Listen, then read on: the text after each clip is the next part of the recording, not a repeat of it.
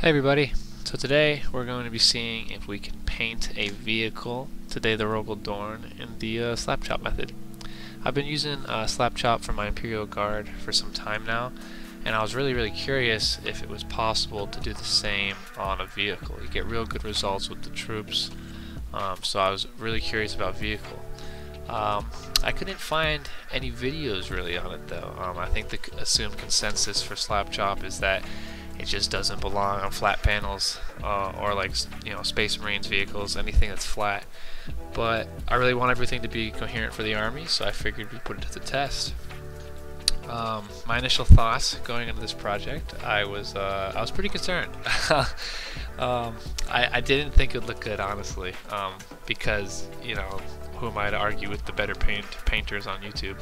I myself am not a great painter, so I just figured, well, this is going to be a waste of time, and doing it on the Rogel Dorn, well, that's crazy.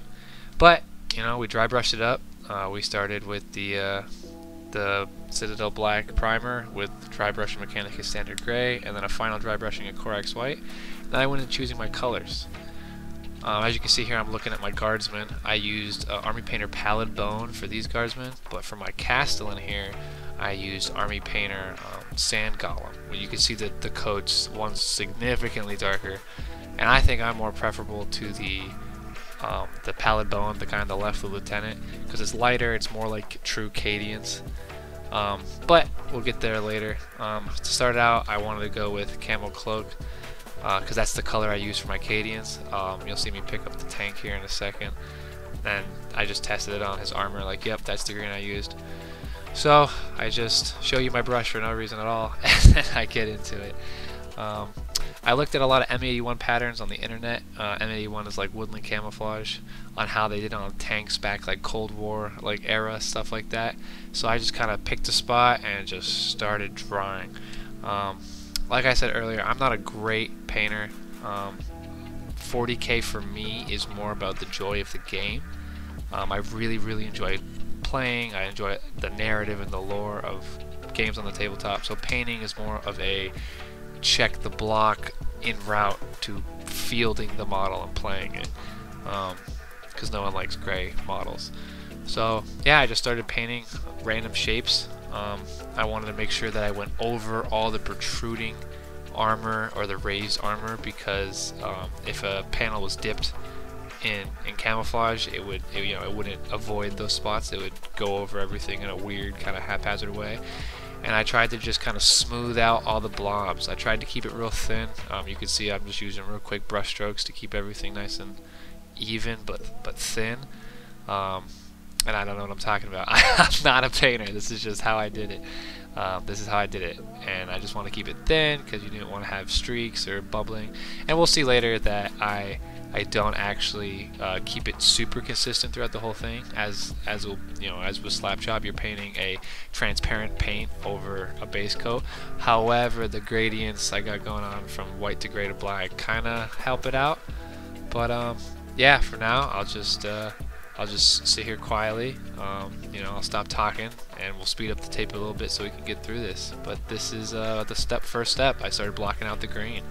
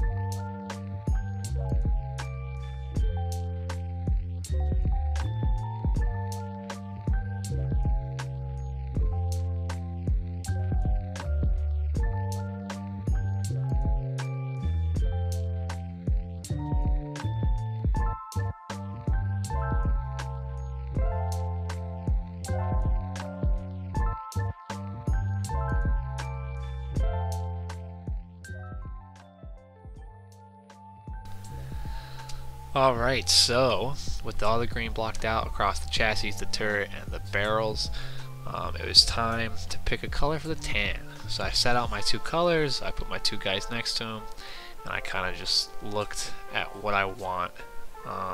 One's darker, one's lighter. I was trying to think of what is tank camouflage used for? Well, it's obviously to hide tanks from enemy tanks. So after kind of deliberating over sand golem or pallid bone, I decided, you know what? I'm gonna give sand golem a try. It's darker. Tanks, want to hide from enemy tanks so they don't get shot. Let's do darker colors. So I went with sand golem. I was like, here we go. Let's do sand golem. So I got on my brush. I grabbed the turret because I was like, if I don't like this color, I'm gonna switch to pallid bone. But I was like, all right, let's get this comms box squared away. And I start painting it in, and immediately you can see sand golem looks really orange. And I was like, alright, trust the process, and I got to about right here, and I just could not. I was like, nope, this is not good. I got grumpy, I threw the tank, freaking apologized to the guardsman, and swapped the pallid bone. Trusting the process definitely is something you have to be used to doing with Slapchop. Because there's not really a redo. You can get your paint wet and pull away speed paints. You get your brush wet and pull away speed paints, but a lot of the times you're redoing a lot of work. But as you can see here, despite that orange little comms box right there, maybe the comms get real hot and ruin the paint. But for pallid bone is an immediate improvement. And a lot of you will realize I'm trying to do the Lehman Russ like box art scheme. And that's what I'm doing. I was just coloring the lines here. So using the pallid bone second actually worked out really nice because the green was dark enough that if you kind of went over the lines, if you aren't good at coloring the lines like I am, you don't really notice because the green covers it up so well. So there's the turret done. She's all squared away, and I just grabbed my little dude just to do his little hatch, and of course I take him off the dang camera. And that's what I did. So I'll speed it up once again and get us through this this video here.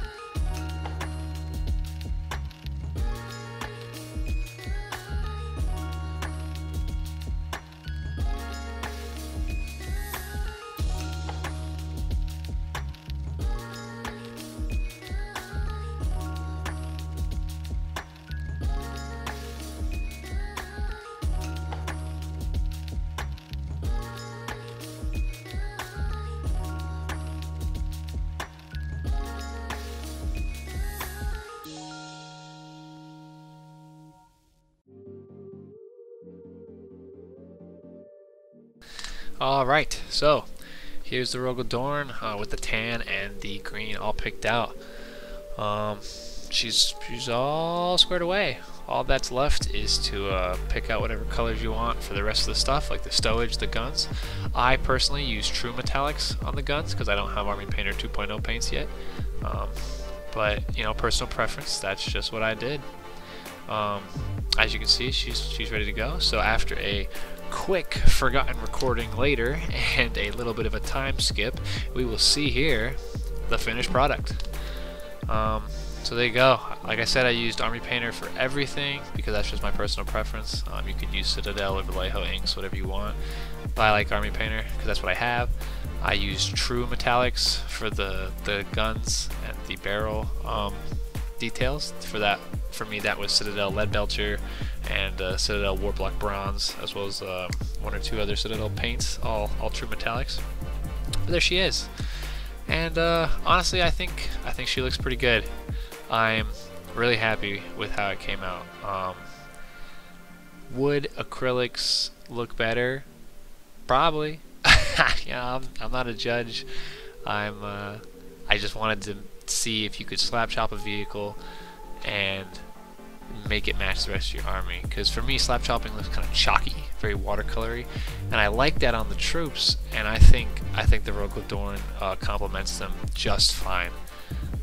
There's a little commander, Dirty Mike. That is Dirty Mike himself up top. As you see, I did a little freehand on the front just to give it up. I'm gonna throw some decals on it, and I reckon if you give it some weathering, you can make this, bring up the paint score even more. But that's that, ladies and gentlemen. You can slap chop a vehicle.